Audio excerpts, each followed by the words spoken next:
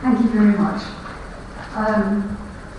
The first thing to say is that inevitably I have got up on the screen the first of what I hope is going to be the only mistake. So when you see Salisbury Cathedral Treasure House seen from the north, it is in fact Salisbury Cathedral Treasure House seen from the south. Right, with that I will start.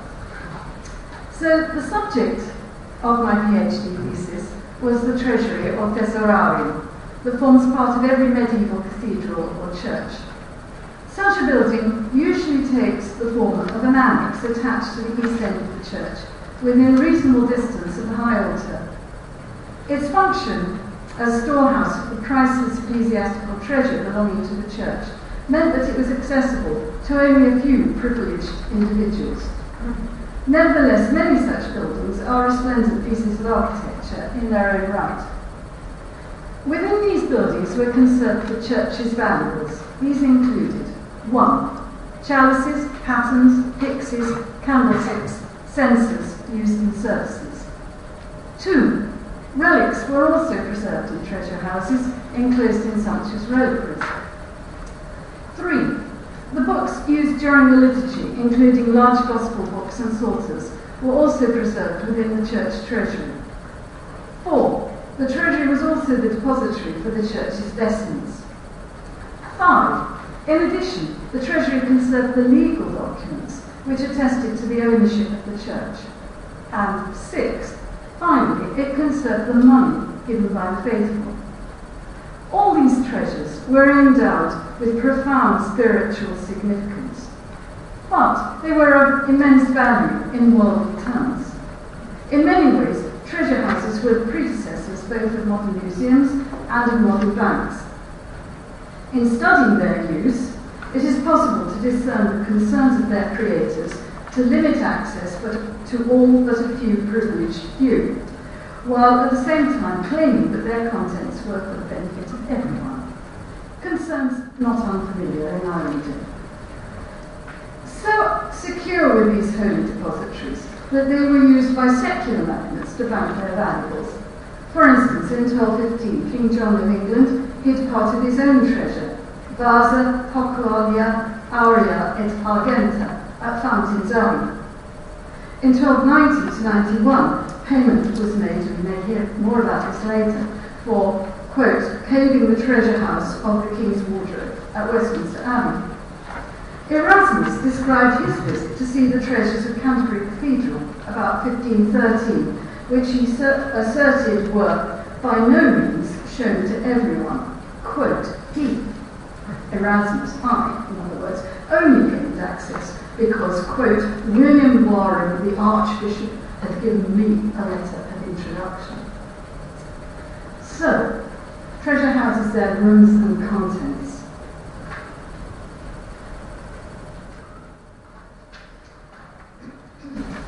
During the Middle Ages, the ecclesiastical treasure house was often referred to as a thesaurarium, a treasury in the sense of a building containing treasure, as was the case at the Cathedral of Wells, whose statutes specified that Corpus Christi processions should leave the cathedral by the west door and make the circuit of treasury, cloister and cemetery, circuens thesaurarium claustrum cemeterium. I was lucky to find an almost accidental reference to Lincoln Cathedral's treasury in a 13th century source concerning the houses belonging to the dean and chapter that surround the cathedral. From a manuscript in the cathedral archives, I learned that a particular house, number 34 Minster Yard, no longer in existence, was described between 1263 and 1272 as lying to the south of the treasury. Since the location of the house is known, it's possible to confirm that the cathedral annex immediately to the north, that is the building that I had assumed to be the treasury, was indeed the treasury. Once it was firmly established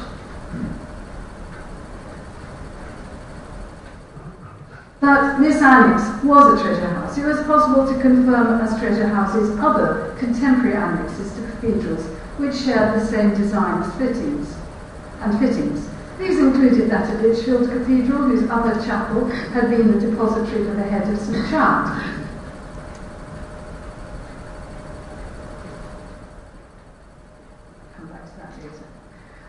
In France, examples include those at Bayeux Cathedral, at Beauvais Cathedral, and at Amiens Cathedral, now destroyed, whose upper chamber had housed the head of St. John the Baptist. The problems deriving from the use of the word treasury stems from its lack of precision. On the one hand, it may refer not to the entire building, but only to one room within that building, one whose sole function is to conserve valuables. On the other hand, the word treasury may be used for a collection of treasure rather than a building. Leo of Ostia, discussing the Abbey Church of Monte Cassino shortly before 1075, wrote, quote, "Beside the north apse, Desiderius built a 2-roomed house for conserving the treasure used in the service of the church. Domus ab Thesarum recondendus." A charter of 1241 belonging to the Cathedral of Notre Dame, Paris, refers to the cathedral's Domus Thesaurus, treasure house. The advantage of this appellation is that it allows for the recognition that a number of rooms are contained within one building.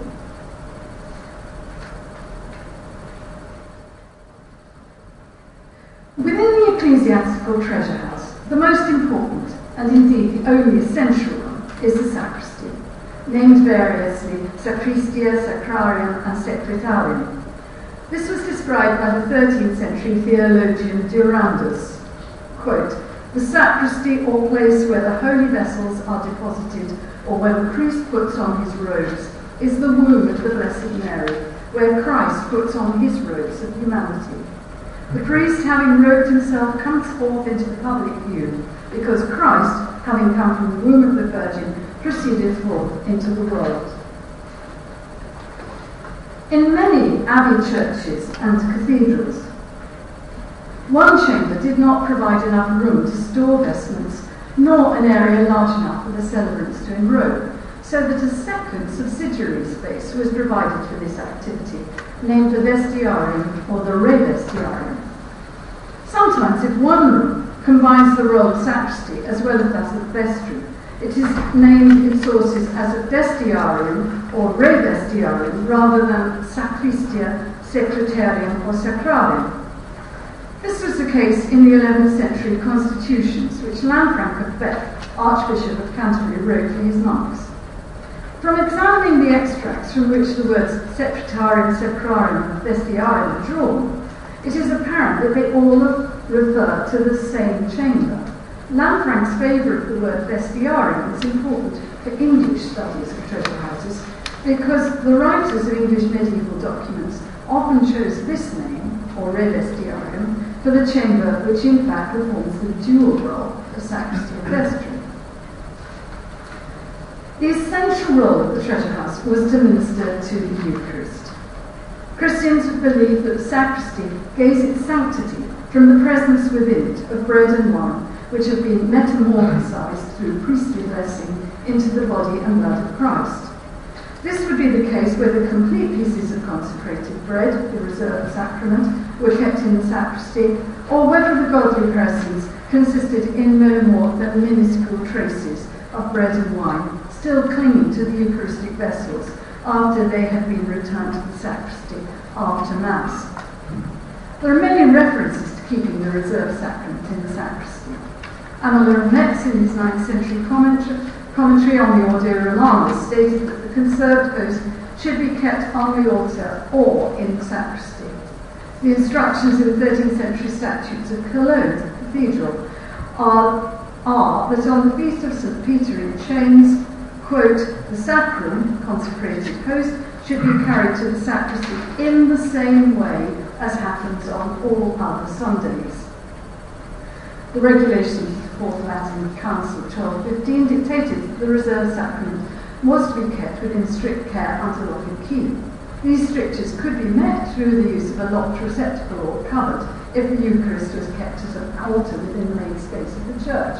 Nevertheless, greater security could be achieved if the sacrament were conserved within the locked sacristy. During Passiontide, on the night between Maundy Thursday and Good Friday, the sacristy was often the locus Sacre, where the consecrated Eucharist was conserved. In the 12th century, Bishop Henry of Blois of Winchester, during whose bishopric a new sacristy was created, gave the cathedral quote, ivory pyx in which is placed the body of the Lord at Easter. Thus, the sacristy took on the role of the tomb of Christ. In order to perform this function, a suitably embellished niche or tabernacle was necessary. Here are examples at Bayeux and Bristol. It was because of this sacred role that sacristies were provided with altars, although in Britain many of them lost their altar as a result of the Reformation. The sacristy was devoted to the cleansing of the Eucharistic vessels and the linen corporals after Mass. For this reason, a sink was needed together with a source of water. The sink or lavatorium is often embellished with decoration to match its sacred function. Examples shown here come from the sacristies of St. Peter Mancroft in Norwich and Bristol Cathedral. The water needed for the ritual cleansing of Eucharistic vessels in the hands of priests before Mass needed to be warm. And so it was necessary to have within the treasure house a fireplace, whose stove could also serve to light censers. Reference in 1260 Lincoln Consuetudines make the role of the fireplace clear. It is directed that in preparation for Maundy Thursday foot washing ceremonies, the servants of the church must heat up water on the stove in the treasury. It was therefore particularly satisfactory to find the fireplace within the treasure house at Lincoln, hidden behind centuries of partitioning and grime.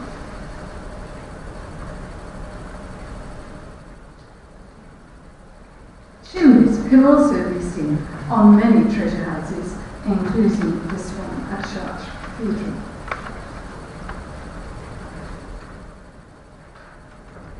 Cupboards were an essential feature of sacristies, as were chests in which treasures were conserved. Among many examples of cupboards, here are original cupboards still in use, which I'm sure I'm not meant to be showing you, in the treasure houses of Canterbury Cathedral and Chartres Cathedral. At Trondheim, the importance of the sacristies' cupboards was signified by an internal string course, which hopefully you can see on the left, which rises and falls around the areas of wall in which the cupboards are placed. The same distinctive string course acts almost as an advertisement on the exterior of the building to mark the presence of these cupboards and their contents on the other side of the wall. Finally, a way had to be found of storing vestments. Many cathedrals still use wooden coat chests, although many of these have been moved out of the treasure houses where they were previously located. In 1901, people could still remember the vertical timbers of the coat press in the west end of the vestry of Westminster Abbey. This had been described in the early 18th century as, quote, a set of cranes of wood swinging as if in a rack, on which formerly the coats and vestments in common use were hung. Treasure houses often contained, in addition to sacristy and vestry, one or more treasure rooms which were well protected and difficult of access. An extreme case was at Bayeux, where the 13th century treasure room was located above the vault of the canon's vestry and could be approached only by means of a ladder and access through the vault's central boss. Both Noyon and Wells Cathedral contain 13th century vaulted treasure chambers, essentially strong rooms, discreetly located up the narrowest of mule stairs in positions that it would be impossible for outsiders to find. Right, I'm now going to go on to the location of treasure houses. Monastic treasure houses, or treasuries, were positioned on the side of the monastic building connected to the church.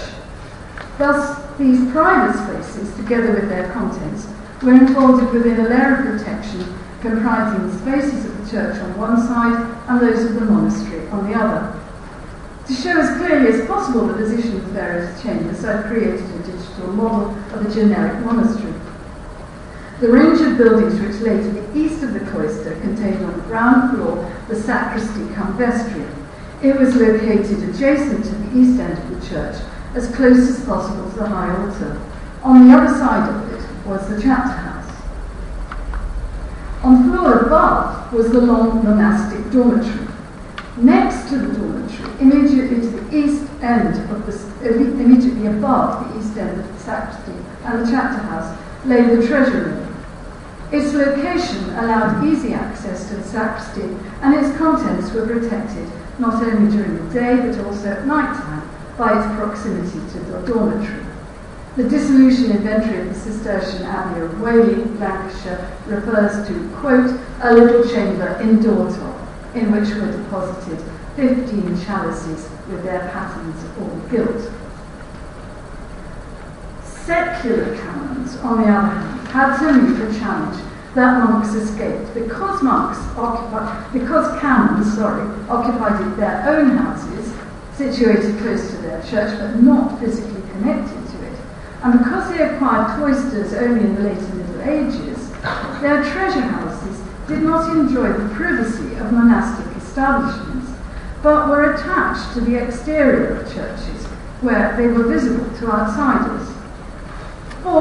For this reason, the visual images conveyed by choice and style of decoration of treasure houses built for secular canons might be intended for a wider audience than for monks.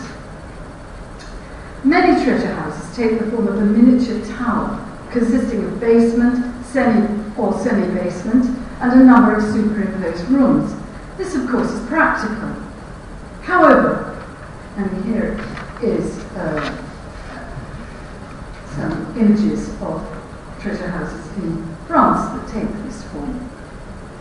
However, these buildings closely match the treasure houses called Gazzophylakia that the prophet Ezekiel described in his vision of the heavenly temple. In the mid-12th century, the Parisian canon Richard of St. Victor, in his In Ezekiel, drew the northern Gazzophylakian treasure house as a 3-story structure crowned with battlements. In order to provide extra security, the lowest story was half buried in the ground. As you can see, the 13th century treasure house at Lincoln, originally battlemented, closely matches Richard's drawing.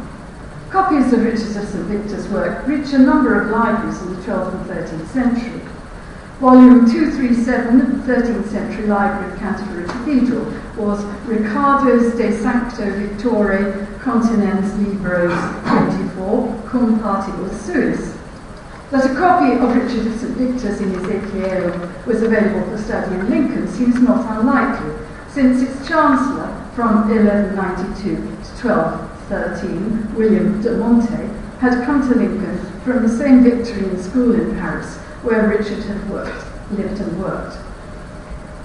At this point, I can't resist showing you the Gazzophylakian, the lower treasure room at Lincoln, a beautiful chamber that for many years has acted as storage for the cathedral's central heating fuel.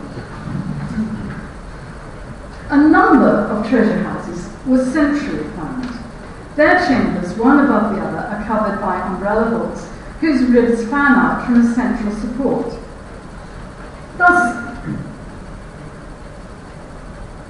Thus they emulate, and indeed can be seen as scaled-up versions of the vessels which they conserved, round pyxes with pyramidal roofs, polygonal sacrament towers, centric-planned domed cyboria, whose purpose was to have been as Eucharistic containers. Right, I end this paper with a list of 3 avenues for further research. Short avenues, or at least I'm going to talk about them very briefly. Well, there are the pyxes and cyboria. Okay, the first avenue for research is about the use in treasure houses of the round arch within an architectural framework that is of the Gothic style. When it appears in the late 12th century buildings, it may not be so surprising, even though its appearance seems to make a deliberate statement, as in this case at Beverley Minster. However, it is consistently used throughout the medieval period, and is seen, for example, in Prague Cathedral, where the doors into the Wenceslas Chapel, itself the treasure house of the Crown of Bohemia, and the windows of the two-storey sacristy to the north of the choir are round-headed within a building whose architectural language is Gothic. Similarly, the windows of the treasure house of the 14th century Frauenkirche in Nuremberg are round, a deliberate departure from the pointed arches of the rest of the building.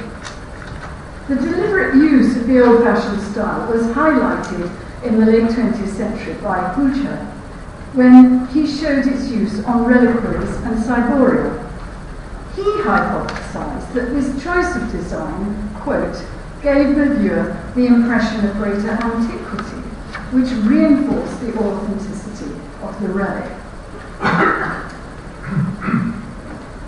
The second potential research subject is the care taken to provide sacristies with ambitious vaults. The importance placed in providing sacristy with a stone vault can be gleaned from the Dominicans, who insisted that neither should the church be vaulted in stone, but nevertheless qualified this, quote, except perhaps over the church, over the choir, and the sacristy. A stone vault is, of course, a safeguard against fire. However, sacristy vaults encountered in a significant number of examples in my study are extremely ambitious, including the vault at Canterbury Vestiarium, the vaults of St. Pallian, Cologne, of Lincoln Cathedral, and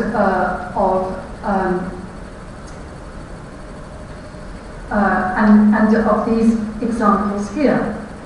Examples of the ambitious vaults are included. Sorry, I've done that bit.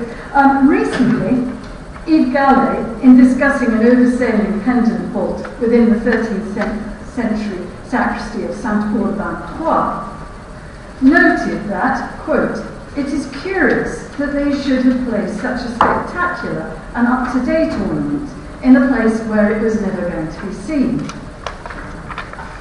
And as you see, this happened in Prague as well. Like the altar, the sacristy, as I have argued, could claim to be the tomb of Christ. In this respect, its vaulting served to signify its sacred role in the same way as that of an altar ciborium. In Bristol, the same type of vaulting was chosen for the sacristy, as had been used a few years previously over Christ's tomb, the Easter Sepulchre in Lincoln Cathedral. Third and final avenue of research is the presence of menacing corbel heads in many sacristies. The most famous of these are within 13th century sacristy, the St. Faith's Chapel at Westminster Abbey. But they find their counterparts in the treasure houses of Lincoln in Exeter and in the Westminster Royal Jewel Tower. Now, I hope you can see from this boss that these are 4 heads with flattened boxers' noses, wide open mouths, and menacing rows of teeth. Finally, within the sacristy of Bristol Cathedral, situated above the tabernacle, which held the reserved sacrament, is a corbel head whose mouth gapes open, showing beyond a row of upper teeth a hideous view into the mouth cavity. Most distasteful of all, a huge tongue lolls downwards, projecting to the extent that it almost appears to be licking the finial of the tabernacle below. So, you will see from this that treasure houses have much of interest within them for the visitor. And my conclusion is that treasure houses are in danger. In Europe, their contents are being moved out, leaving them without a role. In England, the roles that they've recently fulfilled, for instance, for choir practice, are being brought to an end. This conference should sound the alert. Thank you very much.